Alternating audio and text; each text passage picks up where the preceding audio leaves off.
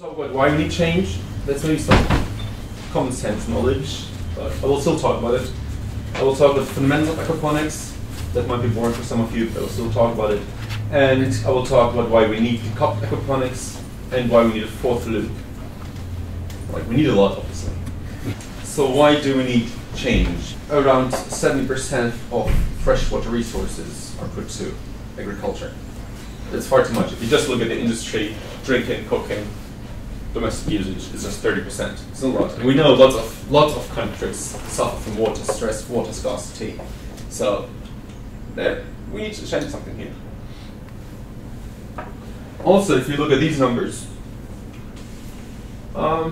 this is kind of crazy. So if you just had a delicious steak, 1 kilo steak, it requires 15,000 liters, 15 cubes, bigger than some of your raw systems, the volume, just of water just to produce 1 liter of beef.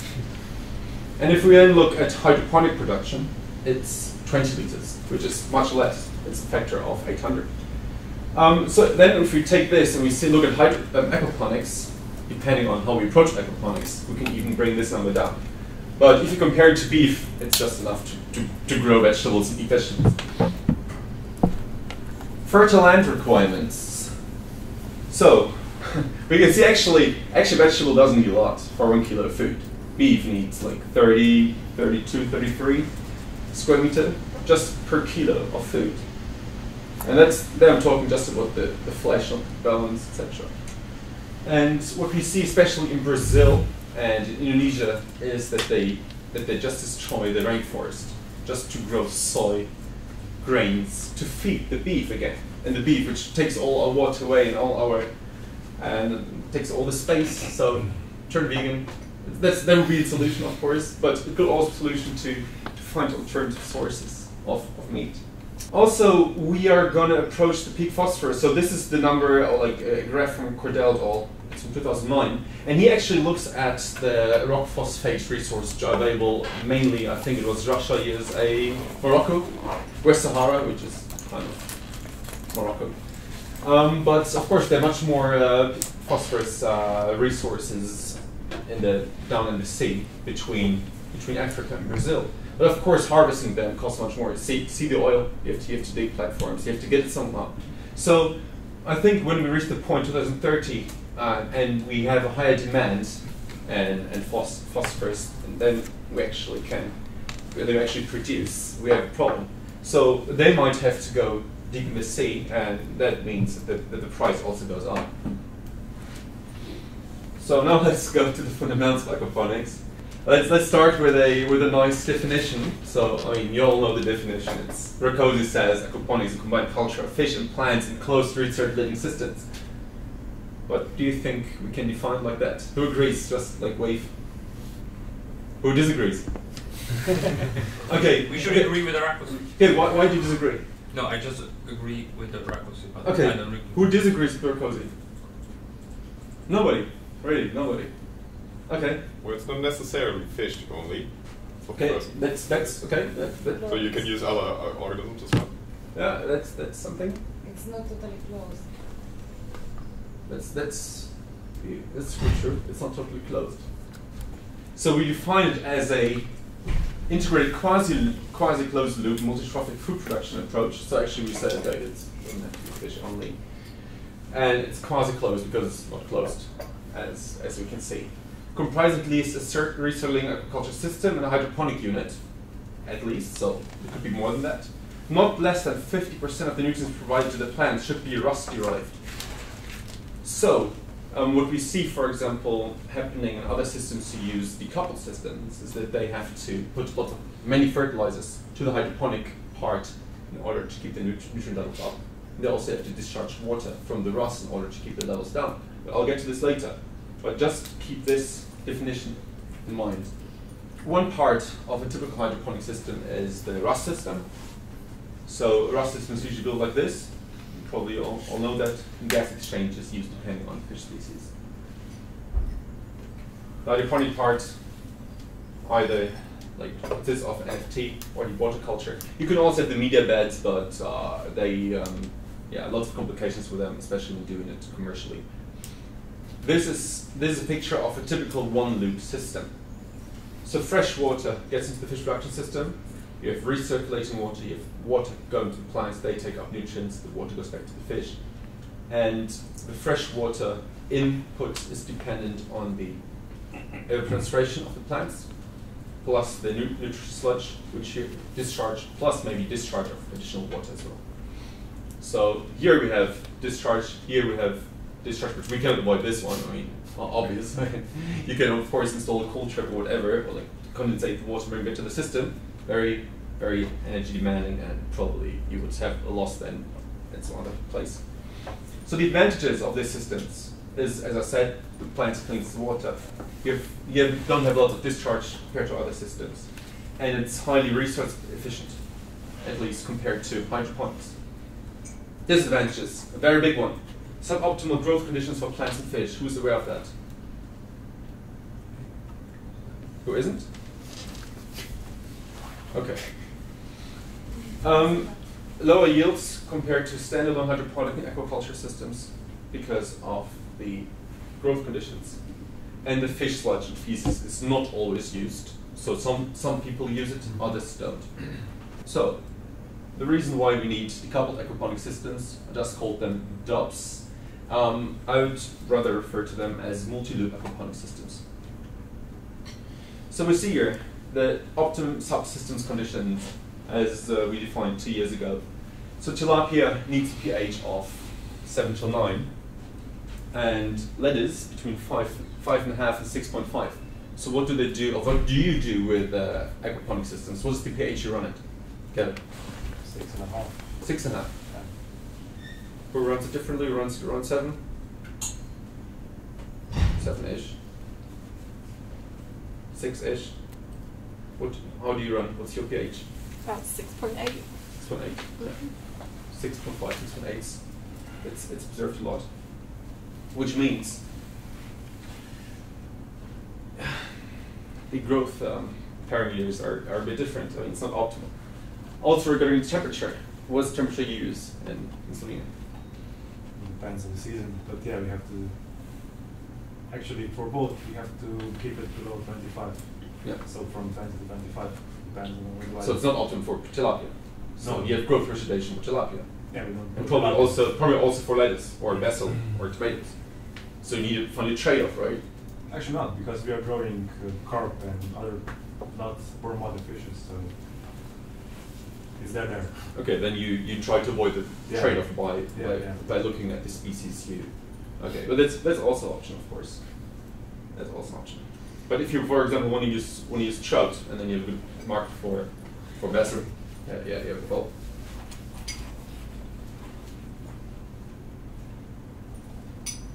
So we see similar things here again, plus the nitrogen concentration. So I just want to stress these numbers. I mean, if you want to farm tilapia, I mean, this is just like some data found in one paper that they said it was growth retardation when the levels were around 100 to 200 ppm of nitrate. But I know in Berlin, Henrik Munsey he's done an experiment there. He showed like up to 1,000. It's all right, but it also depends, I think. So some people see this, others see others. But I think this is a good number actually to refer to regarding optimum growth conditions. And then if we look at the lettuce, we just want to farm tilapia with lettuce, okay? Or trout with lettuce. But still, if we look at the lettuce, it needs very high concentrations in order to have optimum growth conditions. So this is just a general nutrient flow which we have in multi-loop systems. And here I made a graphic for a multi-loop system. So fresh water goes into the RUS, okay? We have one-way flow to the plants. The one-way flow is dependent on the evapotranspiration minus the flow via the such recycling unit. You can all follow me so far, right? Okay, good. Okay, if there's unclear, just wave and say, hey, I don't understand. So which means the flow from RUS to the hydroponics is crop-specific, evapotranspiration related. Totally dependent on that. So just imagine we put feed in here, and we have evapotranspiration here. This rate cannot be high enough in order to get these water levels low, and the water levels, or like the nutrient levels in the hydroponic part, cannot be as high as they're supposed to be, because this water from the high rust nutrient levels is diluted in here. So we have to add nutrients, lots of nutrients. Like a model is like 80–90% or even more. You have to add lots of nutrients. So, which means that the original rust nutrients in here is very limited. Plus, we also added a sludge recycling unit, so we can remineralize the sludge to a very high degree, especially phosphorus. So that's very important because 60% of the phosphorus you add to the system end up in feces, the sludge, and it's just put away, you know. So what do we achieve here? We achieve optimal conditions for fish and plants. We remineralize. We create additional fertilizers for the plant. Plus, they get some ammonia. They love it. We have the main water loss is here the evapotranspiration, and yeah, we save water, we save nutrients, and we produce energy. Because, for example, anaerobic reactors, we can produce biogas, and we can produce CHP, and create electricity and heat. So, as we will look into modeling a bit later, I want to show you some flowcharts.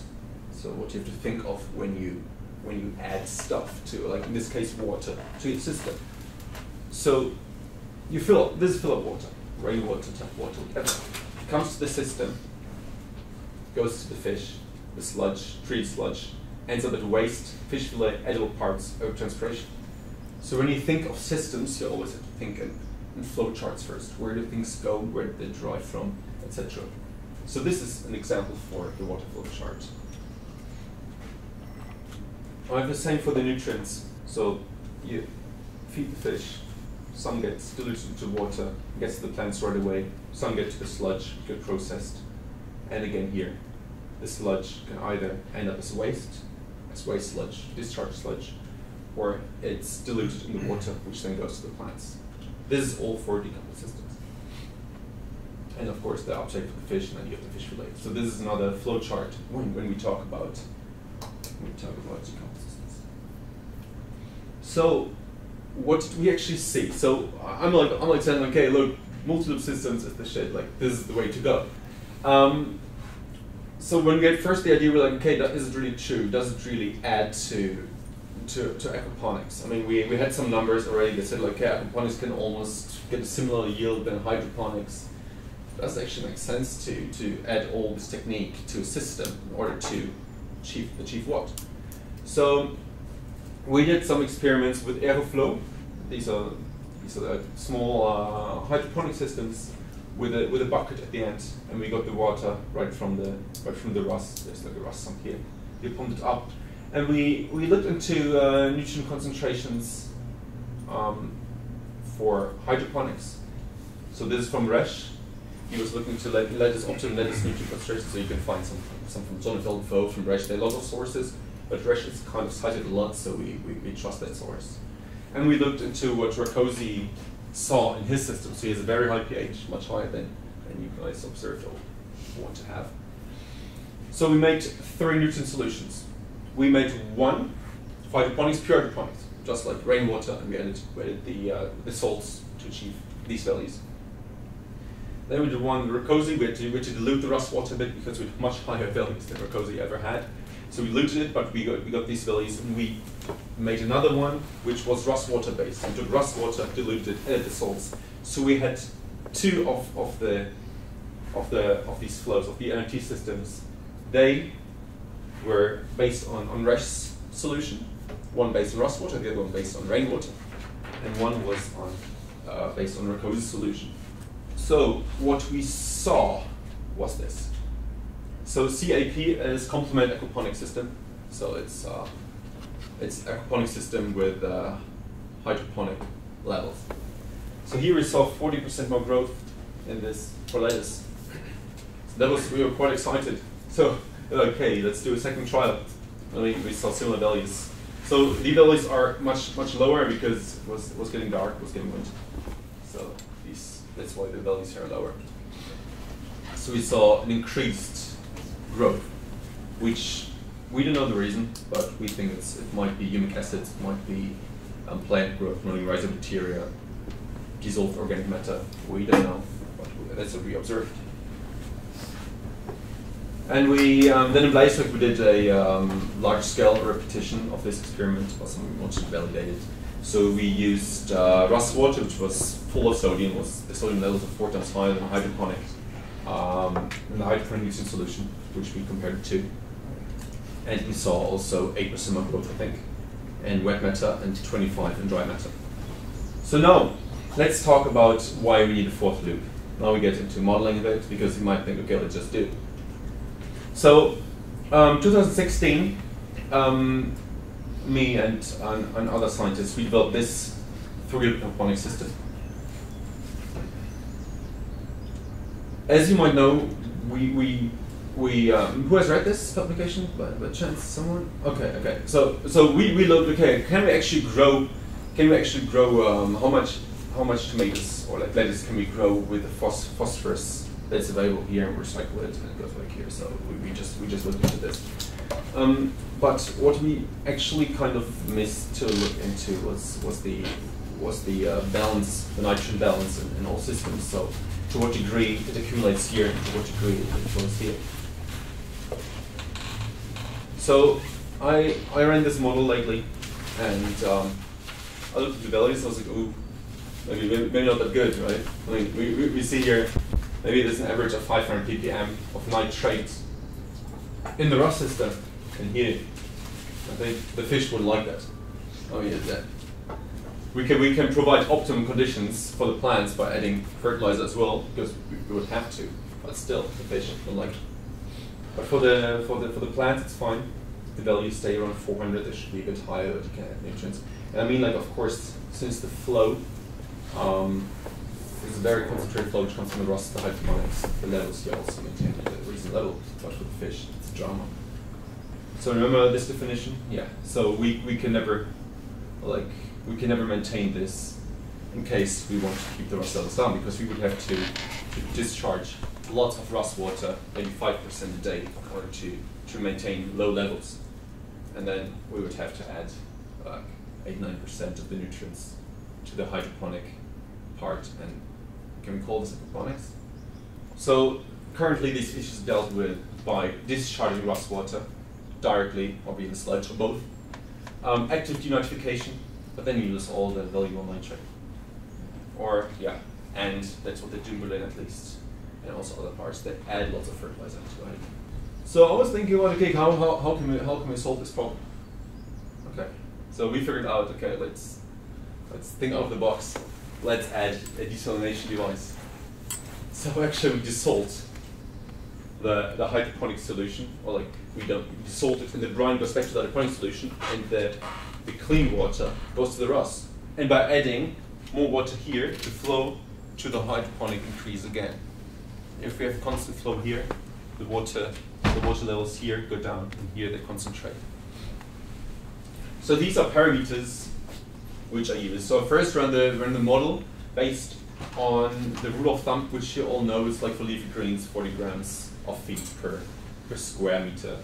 So, well, that I didn't consider realization for this model now, but I can see, okay, it's maybe 28. I think I used 28 square meters, which I used for the system. So I first ran the model once and determined it to be 28. And I set the water temperature to 29 degrees, 29.5. I defined the amount of fish per tank, so they reach, like, I think it was 50 kilos per cube. I determined the fingerling size, the harvest weight which I want to have. I said, okay, for tilapia we need a feed protein of 35%. And also I determined some hydroponics parameters, which you can see here, like the total volume. So I'm working with deep water culture. If you have NFT, you have less of a problem with the with getting the levels high here, but in deep water culture you can go latest and best. And I started the nitrate value with 700, so I assume when I start the system, I add fertilizer to the hydroponic part so that they at least have some fertilization, because with the total volume of 28 cube, it takes years until you get the levels you want. So okay, this is what Carl Keesman and I were like looking into for the aquaponic systems then. So this is what we actually added here. So to the old systems which you've seen before, the old scheme, we added the desalination technology. See, rust water flows still to the sump, and here the concentrated solution goes back to the hydroponic sump, and the demineralized water goes to the fish. And this is what the model shows. We have very low values of maybe 50, 60 ppm for the fish. So you can grow trout. Trout can 80 is like the threshold of it. So you can control it. By the way, I think we didn't determine the flow. Let me see. Oh no, maybe the flow to 80 liters per hour. Yeah, and we have super nutrient concentrations like for the plants, especially for nitrate. We assume the rest as well. So what is so everybody understands, or are there any questions right now? Because otherwise I have to jump back later. Yeah. Yeah, the desalination device. Yeah. Could you get a bit more specific about what? Oh, that does? there's so many options. You can do electrospray desalination. You can do thermal desalination. So there are lots of options which are dependent on where you live. For example, if you live in Iceland, they have thermal heat, sufficient thermal heat. They should use these. But if you, for example, live in Norway, where also electricity is quite cheap, you should maybe look into electrospray. So yeah, but what I assume in my model here is that from the inflow, 40% gets demineralized and goes to the rust, and 60% goes enriched back to the hydroponic. So these are numbers I found which are realistic. I also have a question. Yeah. The model is increasing. The NO2 is increasing. What is the time scale of the? It's days. It's days. Days. It's days. So we Okay. talk what you have. Go ahead. 1,000 days. Okay. Yeah. So Okay. yeah. Otherwise we will go to the moon. Well, yeah. This is like 3 years. 3 so, years. Yeah. Yeah. But it was minutes, so then it's Yeah, or me hours. too. So. Yeah. Sorry. This ppm. Yeah. I should have mentioned. I have mentioned ppm, but these are days. And they're also season dependent. So I'll also look into the season, into the air transpiration, Penn-Montague equation. So look into this. I think this now runs in Namibia actually. So just that you know, this is like an Namibia system. Yes. What about the desalination technology? Yeah. Have you maybe considered other options like reverse osmosis or Yeah, reverse osmosis needs more work. more work? Okay. Yes. But this is what Fernando used at Bree in Spain. He used reverse osmosis. Okay, impact. Lots of impacts. I don't know if you want to go through it, but I just will. So I mean, aquaponics, as we know, puts the consciousness in food, and especially now when there's like lack of food security in lots of countries. Just look at East Africa. So maybe if we'd introduced the system there earlier, we couldn't because we're still doing research. But I think this could solve the many problems. Also, the quality is retired because we don't use pesticides. But this is a story you already heard thousands of times. Environmental impact. Right now, how it's done. Like you discharge a lot all the sludge. It's somewhere it causes eutrophication, or it has to be treated with water. So you don't want to discharge water unnecessarily. We don't need lots of fossil fuels, of course. Maybe we might need some, but much less. Economic impact actually a lot. So if you ever thought of it, so we increase local food production. I mean, okay, you can also of course put a 50 acre system, and it's like maybe not that local anymore. But you can if you size the system 5 to 10,000 square meters, it still can be considered local food production. And yeah, you can ensure highly skilled jobs, because people who work in aquaponic systems don't just have to know how to harvest something; they also have to know something about fish, about biopesticides, etc. So we reduce the need of long-distance food transport. And actually, if you look at the energy demand for transportation, is actually just like a small fraction of the whole production, but it's still like a small fraction. And local food production is twice or still, and this is actually super important. the sewer port. So if you produce food locally, even if there's a crisis, just imagine there's like another financial crash, and like those big companies go bankrupt, they will not continue producing food just to feed you. So it's quite resilient wherever, as long as you have access to water. But I mean, even if you live somewhere, let's say Namibia in the desert, and you have this guy here, you know, you can even use seawater, desalinate, and add it to the system and continue growing. Yeah, it's very water efficient. I showed you. You can with this system you can save much water, because the demineralized sludge here is highly concentrated. So this is actually the water you lose, and evapotranspiration is also what you lose. Well, with this technology, you can just add new water. It has possible enhanced growth rates. We saw this for lettuce, leafy greens, for tomatoes. These observations have not been made, at least not for the harvest of the tomatoes, for the fruits. So I know they've seen something, maybe something similar. In Agro they saw like better magnesium levels in decoupled systems. But I also don't know their system set up, so maybe I haven't checked it deeply yet. But I also know that in IGP they have not seen this with tomatoes, but they are in hydroponic levels. So if you consider you can also sell the fish, yeah, economically anyways it's more feasible. Conclusions. Okay, one loop aquaponics, well, huh? So I mean, it works. It's a nice hobby system. You can play with it, but in my opinion, that's it. It makes however sense for like second or third world countries where you maybe don't have this technology, maybe you cannot apply it because you have electricity fallouts like every couple of hours, and then you want to have a low-tech system. So then you might want to apply that. But here in Europe, yeah, there are hydroponic growers who just outgrow us. we have actually no chance with normal aquaponic systems because they just make more kilos. Despite, I think it was Antonio from Great Britain who could sell his, I think it was trout for 45 euros per kilo. I mean, like, if you find these people who want to buy it, okay, that makes sense. But usually on a large scale, I don't think so. So multi-loop aquaponic systems have the potential of minimizing water fertilization usage, especially also due to the reactors who can really remineralize the nutrients to a very high degree. I think we assume for phosphorus 90% that has been in the literature. We're now analyzing the data to see if it's true. Desalination can be used to balance nutrient concentration and also desalinate water. Yes? 90% of the phosphorus can be... Yes. Mirzian in Israel has seen that. Wow.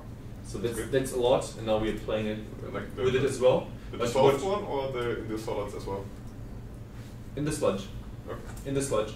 So what we saw so far, we used a UASB and an EGSB. So we used one reactor, upflow anaerobic sludge blanket reactor, with a moderate upflow, then expanded sludge bed reactor, and so with a higher upflow and also higher pH. So we saw actually the outflow from the USB of phosphorus was quite high, but then in the higher pH follow-up reactor, it assimilated with the calcium in the bottom with the sludge. So then we need to look into solutions on how to solve it. But even then, you could have for the sludge post-treatment maybe aerobic or whatever. But there, it can be quite efficient to treat the sludge that way. It's with very high HRTs and SRTs, and you can recycle big parts of the nutrients actually are in the sludge. But however, we have a high energy consumptions, electric or thermal. So, for example, in Namibia, where you have sun, like every day, there's hardly any clouds in most of the areas. So you can use thermal desalination in Iceland as well. Maybe in Norway, electrospray. So it's of course dependent on the location. But even if you have a small, I think it's a small system of let's say 5,000 square meters, you don't have to add that much thermal heat in order to run this. Yeah. When you talk about the desalination unit, you are considering freshwater systems and marine systems, or only freshwater systems? I'm considering only freshwater systems. Yeah. Because in marine systems, I think that using a desalination unit is not possible now, because we all increase. We need more water. You have a flow-through system, right? In a RAS system, the water after desalination unit, I think that can be reused for fish again. I can follow you. In a desalination unit, if you use that in a marine system, I think that you will remove all the salt, or no? Yeah. Yes. So after the that's the extractive unit, yes. you can reuse it for fish because No, it's a marine okay, fish. that's true, because then you would demineralize it and actually get the salt values down here. So Yeah, that's true. It's only a system for freshwater. Yes, exactly. Okay. And I have another question that is in a system that use more than one extractive unit. What would you recommend? More than one. More than one extractive unit.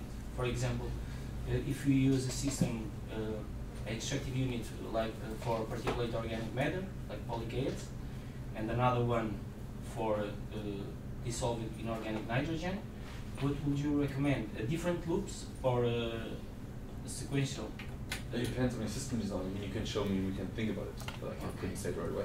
Okay. Let's see, there maybe there's more slides. Oh no. Oh, the book's time, the book. Oh yeah, good reminder. So. But I suppose what you're saying is that maybe you're coming from an IMTA more. You have We are going to work with marine species. We are going to work with marine species, and but if you reverse the question, is it possible that the freshwater systems could start to look at more different ecological components where you have detritivores, grazers, filter feeders? Where at the moment we've got it very simple. We've just got plants and we've just got fish, which is the most simple system and easiest. Your system is a little bit more complicated. Yes. Apart from being marine, it's also got another trophic level. Yeah, but So- we also, I mean, at least we have discussions about this internally. For example, it could be that sodium accumulates in the hydroponic part. But we saw also in Leisweg with the high sodium levels, the lettuce took it all up, you know.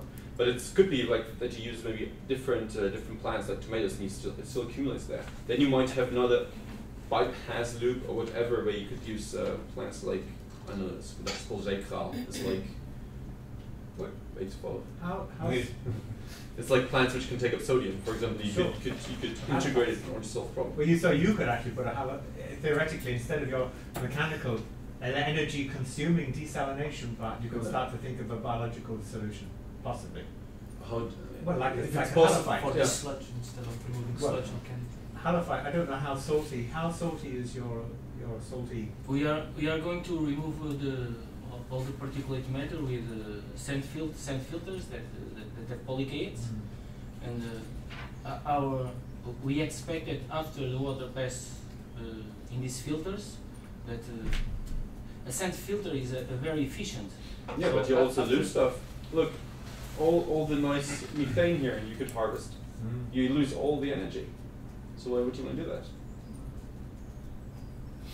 In Israel, they're in such a system also with a USB, and I think they could cover 20% just with the CHP and the methane, 20% of the whole electricity need of the system. Plus, if you think of an efficiency of 30% electric efficiency, then you get still the thermal, the waste heat is another 70%. You know, where you could like heat up the greenhouse, probably not needed in Israel, but for example here. Or heat up the USB or heat up the rust.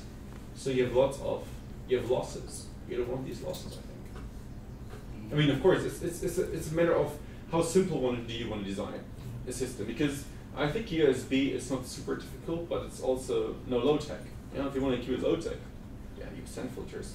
Or what Fernando in Spain even does, he uses like warm beds, and then he has underneath the membrane, etc. So the worms remineralize it, and then it goes to an osmotic device. But yeah, there are lots of options. I'm just presenting one possible option which we believe can solve most of the issues we have, most of the drawbacks, because we saw many drawbacks, and we try to solve them all. But of course, it's if you want to solve things, you probably have to also put technology into it, and in order to keep these values of hydroponics high and ROS low, I think this is simply necessary. Otherwise, because because I saw like what was it, growing fish and plants happy together. I mean, like I doubt that they are like super happy in one-loop systems, and multi-loop systems where you add lots of fertilizer here, discharge here, the environment's not happy at all. So yeah. So what's the trade-off? What do you go for? So what's the question? Yeah. Yeah, talking about losses, what about the losses in the desalination units? Don't you get rid of not only sodium but also other nutrients in that process? You do. Or how specific can you identify? I mean, you the don't salts lose that them. you wanna get You rid just of? put them back to the sun. You don't use them at all. Don't discharge them. But don't you have the way too much salt then? No. So Maybe sodium, but the rest you need. Maybe sodium, but they already said that lettuce, for example, is able to take it up. And if you use plants who cannot take them up, just put a sub loop with plants who can take them up. Okay, Build that suspension. was my point. Yeah, Yeah. you're going to do that. Yeah, you can do that. Ah, Yeah. So you need to find biological solutions for that. yeah. Otherwise, you have to discharge all the valuable nutrients. Exactly. That would be a pity. But in Bleiswijk, we didn't see that. I mean, we didn't have to get sodium out. It was high sodium, so let us do it all up, and we found it back in the lease. So, I mean, it works for that, but there are always biological solutions to do it. In But fact- we don't discharge anything. We just want to concentrate the solution in the sun. In fact, our experience with Saliconia is that it actually grows better at low salinity. I mean, it's adapted to full salinity and will function there, but the minute you give it maybe 50, only half salinity, and the growth takes off. It loves it. So presumably in your system, your salinity is not that Yeah, high. but for lettuce, we saw growth retardation. Yes, to be that's, honest. no, Halifax actually like it. Interesting. Not all of them maybe, but Saliconia does. Yeah, in the lettuce experiment in Bleiswijk, so was it okay yield for the lettuce, or Yes, I can just go. what was your shop before? These, let's say we had similar values like this. Okay, we had for hydroponics and rust-based hydroponics. So I think around 50% of the water for the rust-based came from rust. It came from I don't know from what kind of fish. I just forgot. I think, but it was high in sodium. Unfortunately, we don't have sodium here, but the sodium level is 4 times higher, I think, than in the hydroponics. but the C is okay. Yeah, we had to see around 152. So Like that's, also. that's okay. It's not higher than 3 for lettuce, I guess. No. Yeah. It wasn't. So you didn't see any less growth. Less Yes, yield? we did compared to the findings in Belgium. So here we saw 40% more growth, but in Bleiswijk, actually with a similar approach, but there we did more what farmers do. We looked at the EC, we filled up, and then we did once a week, did tests, and then we adjusted the nutrients. We didn't do it like in Belgium where we went to the lab and analyzed, okay, the grams of this and that. Yeah. But the values were all statistically similar. But the sodium was statistically significant differently